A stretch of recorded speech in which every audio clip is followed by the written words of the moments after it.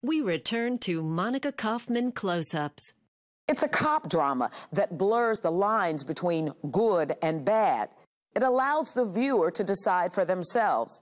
And who would have guessed that one of the stars of The Shield is from our neck of the woods?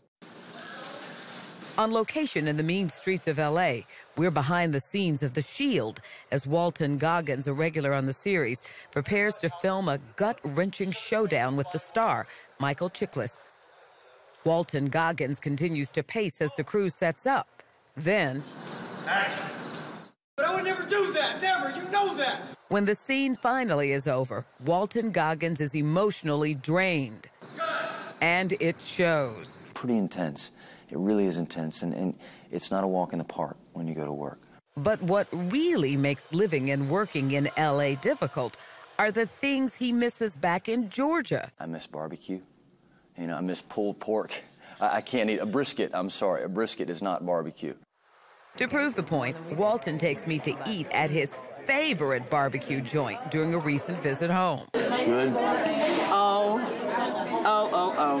yeah.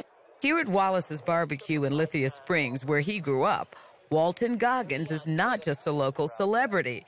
He's a local hero. Yeah, it's pretty cool. That's pretty cool. Walton's career as a performer began in 1980 when, as an 8-year-old, he entered a hog calling contest, and he won. I was like the youngest guy, I think, in the competition. They had to adjust the microphone, and they put it down right in front of me and just belted out this hog call. Let me hear it. You gotta do it. Come on, Walton. Yeah, okay. All right. On the spot. Here we go. All right.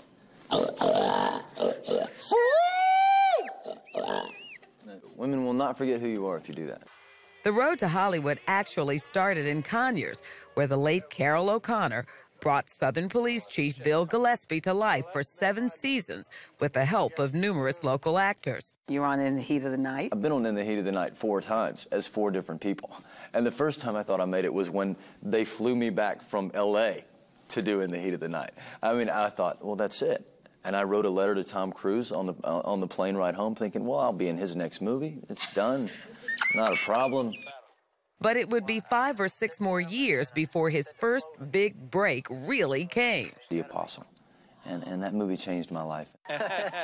In the critically acclaimed film, Walton played Robert Duvall's trustworthy friend, a departure from the kind of Southerners he usually had to play. I was good at playing the young deputy, you know, when I first moved out there, and I thought, well, there's more to the South than that, and there's certainly more to the stories that I want to tell than that. But what else could he do? I don't have the face for Beverly Hills 90210. I'm not that classically kind of good-looking guy, and this show came along. This show was The Shield, a gritty cop drama unlike anything he'd ever seen on TV. I remember reading it for the first time and going, my God, this is a show that assumes that its audience is going to be intelligent. Walton Goggins landed a prominent role as police detective Shane Vendrell, one of the corrupt yet heroic LAPD detectives who make up a strike force that seems to commit as much crime as it solves. That wasn't part of the deal. Hey, well, make no mistake. There's no deal here. This is you doing what I say. Or else you getting a cap in the back of your ear and something we like to call the line of duty. I do like the bad guys. Relax, policeman. Now in its 4th season, The Shield has become a big hit for the upstart cable network FX. And Walton's character, Shane, has grown with the show. I got the script one day and realized that, hey, I'm from Atlanta. Oh, you're stealing stuff from my life, man. I want some more money, man. No, but so yeah, they've kind of incorporated that into who I am, and being from Atlanta is a part of it, and it's nice. The other little thing I might mention at this point, he's won an Academy Award. If you're scratching your head, let me help you out. With longtime friend and occasional partner Ray McKinnon of Deadwood fame, he produced and starred in The Accountant, which won the Oscar for Best Short Film in 2002. Where's the Oscar? You know what? I'm pretty proud of it. I'll be quite honest with you. It's right next to my hog calling trophy. It got the attention of Billy Bob Thornton, who agreed to star in their most recent production, Crystal. We were friends, and I had done Well, I've done 2 movies with Walt. Well, now 3 with Walt. I did one with Ray as an actor before this. But The Accountant played a big part in it. Billy Bob and Ray McKinnon's wife, Lisa Blunt, play Joe and Crystal, a couple who struggle to overcome almost an unimaginable loss. It's about kind of their journey back to wholeness.